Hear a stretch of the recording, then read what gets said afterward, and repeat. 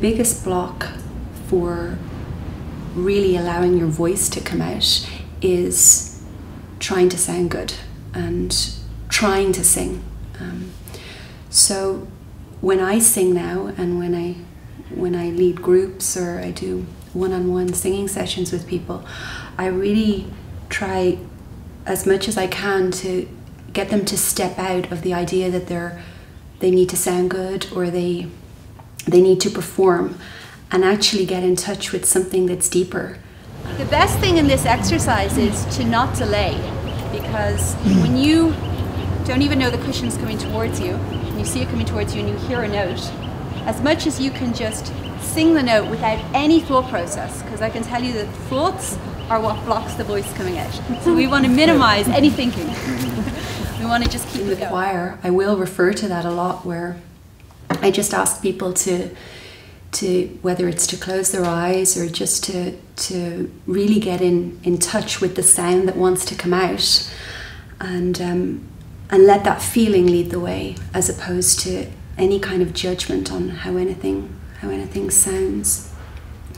So when we're singing as a group together, if everybody can even just tune into the one sound that's being created by the whole group singing together, it takes the focus off the personal self that, is trying to do it. Actually singing it's like a metaphor even for A Course in Miracles, because the Course is a pathway in letting go of the blocks to love's awareness. Love is not something that we are taught or that we learn. It's who we are, and there's all of these blocks and beliefs that are in the way. So the path of the Course is to see all of those blocks and let them go, so we can get in touch with who we truly are.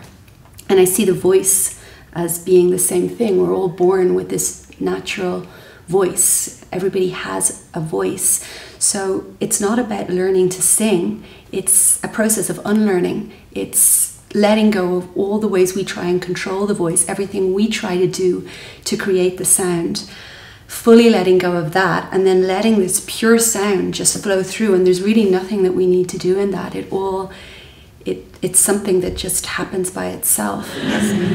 Yeah, that's the kind of feeling we're going for in everything that we're singing, just this really, really intimate sound.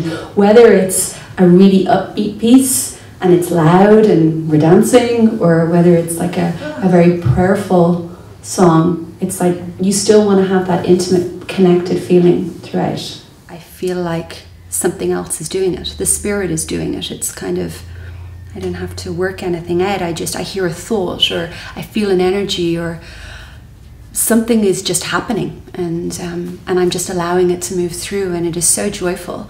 And the experience is that at the end of it, I'm more energized. It doesn't take anything from me. It just gives to me over and over.